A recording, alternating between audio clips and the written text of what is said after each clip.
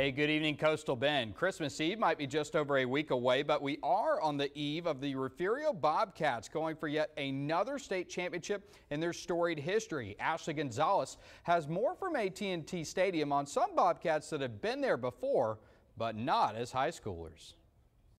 Hey there, South Texas. I'm Ashley Gonzalez in Arlington at the AT&T Stadium, aka home of the Dallas Cowboys. Now, we're just hours away from kickoff between the number 4 Refugio Bobcats and the number 2 Howley Bearcats. Now, Refugio is used to this stage. They have 5 state titles to prove it, but now they're looking to add a new state title to that trophy case.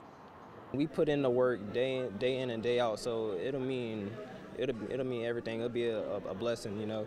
So when we do go out there, we're gonna put everything we got into it. We're not gonna waste it.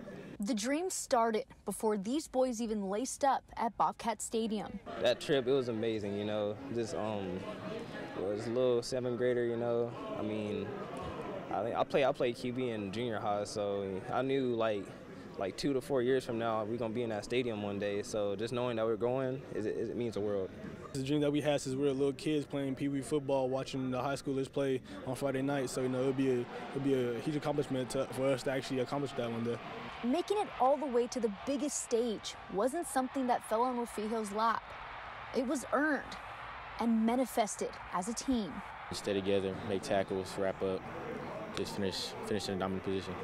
The community of Refugio shows up for their team. It's a football town filled with pride for their boys. But these guys show up for them. And we've got incredible support from our community. We've got the best superintendent in the state. We've got the best principal in the state. We've got the best school board in the state. They let us do our job. Herring knows the state game is never a walk in the park, especially against Howley, who, like them, play a different type of game. Howley's probably the best passing team we've seen. They're quite a bit different. They're not quite as fast as Timpson and Shiner, but they're very well coached. They execute the spread offense very well. Their tempo, they're going to play fast. Kickoff is set for 11 a.m. tomorrow. Me and Chris Thomason will have your highlights. Reporting from Arlington, I'm Ashley Gonzalez. Back to you. All right, thanks, Ashley. And hey, the game will be on Bally Sports Southwest.